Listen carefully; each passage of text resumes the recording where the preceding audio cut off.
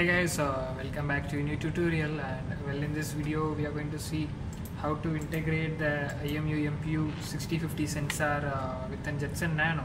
So we use a I2C I2C protocol to communicate with Jetson and IMU MPU6050. So, and also I already wrote the blog on this Medium blog, how to integrate these IMU sensor within Jetson Nano. So these steps you can follow and you can integrate your IMU sensor within Jetson for the robot localization process. So from this IMU we can take the ROA, pitch and XY movement, right? So the accuracy we need to fine tune that. And after integrating with Jetson using a I2C protocol, you can see that. So I am using a MPU6050 IMU sensor, and using a geo pins I connected these things with the Jetson. So SCL and STA pins I connected 7 and 6, and then 5 volt and ground I get 3.3 volt and ground I connected with the Jetson Nano. So then you can see that after connecting that, you can see the blinking LED is available in red color, right? So then after, so now we connected the Jetson and IMU MPU6060 with our Jetson Nano, right? So then now the process is going on, and we need to find out that is I square is working correctly or not, I square C, right? For that we need to open a terminal. So after opening terminal, type this command. It's going to find out the I square C thing.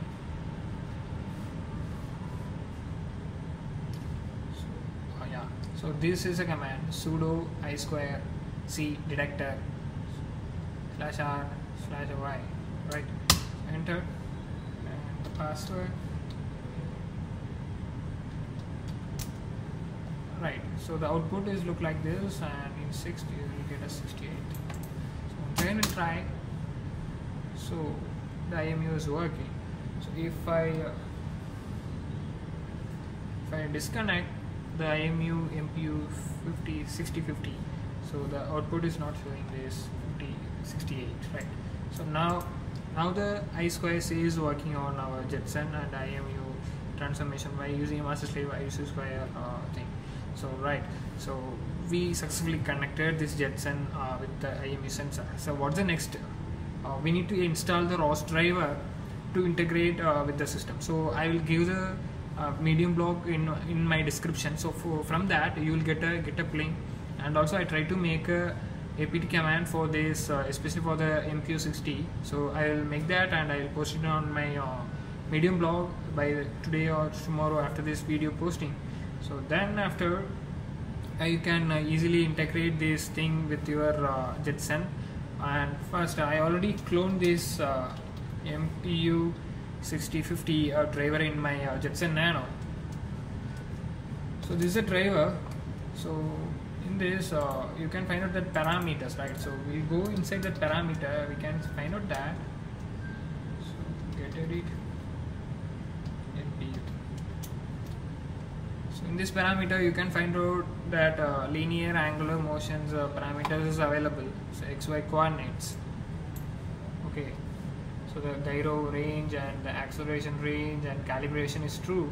So then we'll use the offsets, so the ROA, pitch movements, how it's going to make a measurement. Okay, so these parameters is available on the param file.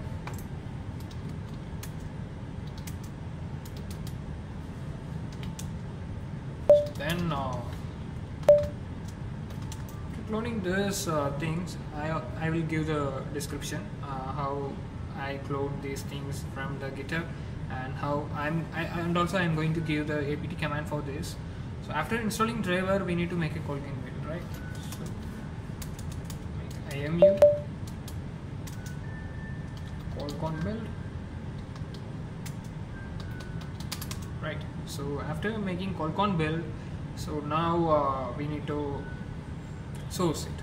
So after building a workspace, we need to source it. Source install setup.bash. Okay.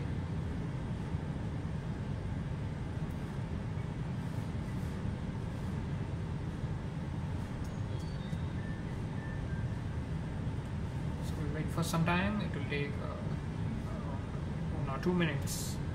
So then after we need to source it, and then we'll launch, and using RQT visualization toolkit we'll see how the MPU sensor is transferring the OR pitch movement and XY coordinates, and then we'll use a Gallman filter to filter the error signal from the sensor to do the localization in accurate and precision way.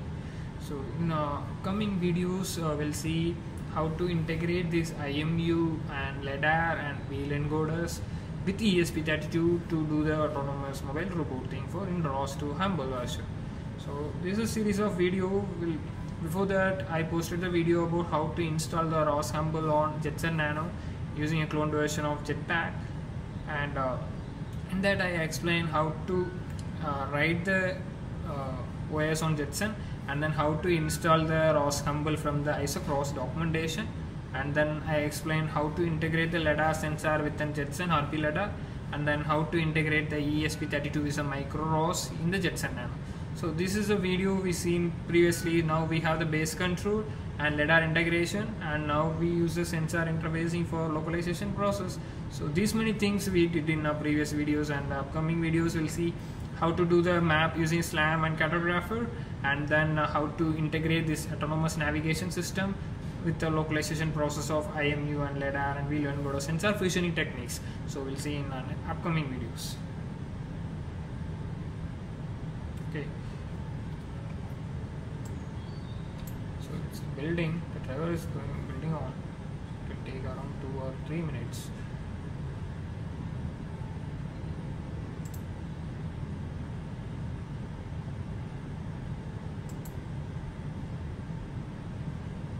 Okay, and the person is finished. So then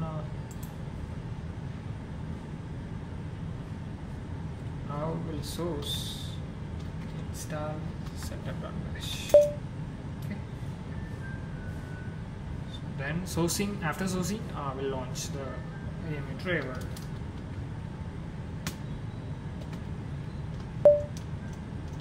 Launch ROS2, launch.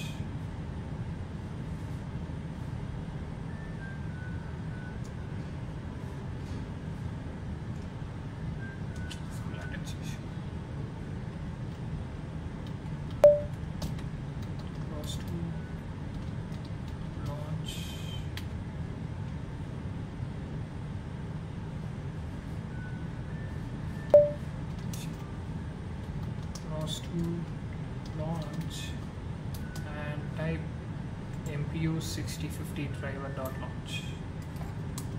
Okay, so wait for some time. After launching this, we need to shake or take over the IMU sensor from the ground. Okay, so I will Jetson from here. So we'll so here Jetson with the IMU sensor. So after launching, this is launch, right? So now here we go and type ROS2 topic list.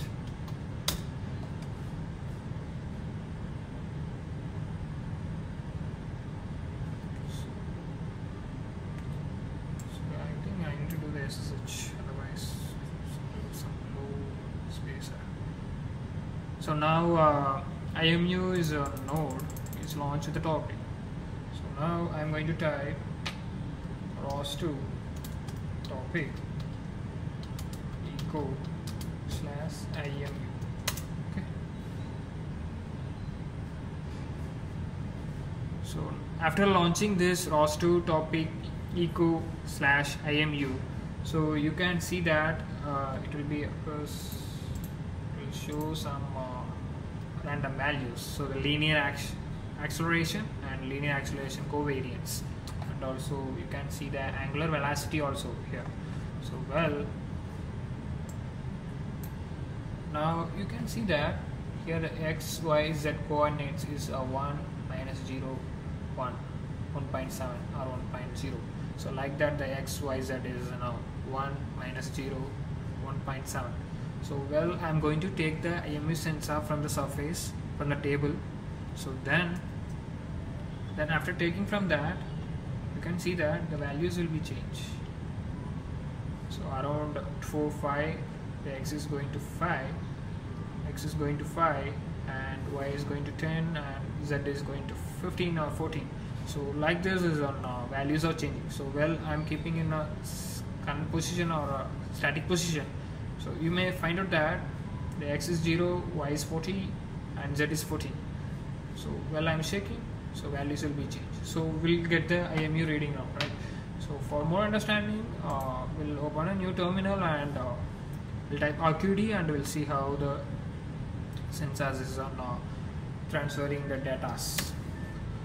So after launching RQD, we need to go to the inspection, and in that you can find out that the node list or topic list.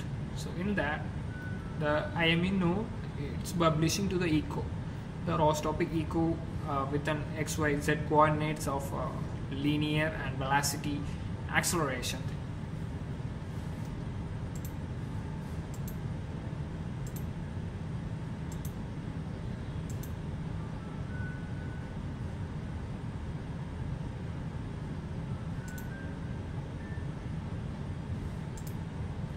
So go to the plugins, and here introspection, node graph. So after enabling this, you can find out that MPU6050 driver is a node which is publishing the IMU data from the Jetson Nano. So this is an IMU node. So node is launching in a Jetson. So the node is a node, and by topic of IMU we use the ROS topic echo slash IMU, right? So this is slash IMU, and the node which is sharing the information of which one? MPU6050 IMU sensor, right? So then after, we need to use the EKF to tune the sensors reading to make an accurate sensors input for the robot. So next video we'll see how to integrate this LiDAR sensor. I already posted the video how to interface the LiDAR sensor with the Jetson Nano, and then now the upcoming video will be how to do the mapping using SLAM and like SLAM toolbox and cataract. So thank you, we'll see you in next video. Subscribe the channel.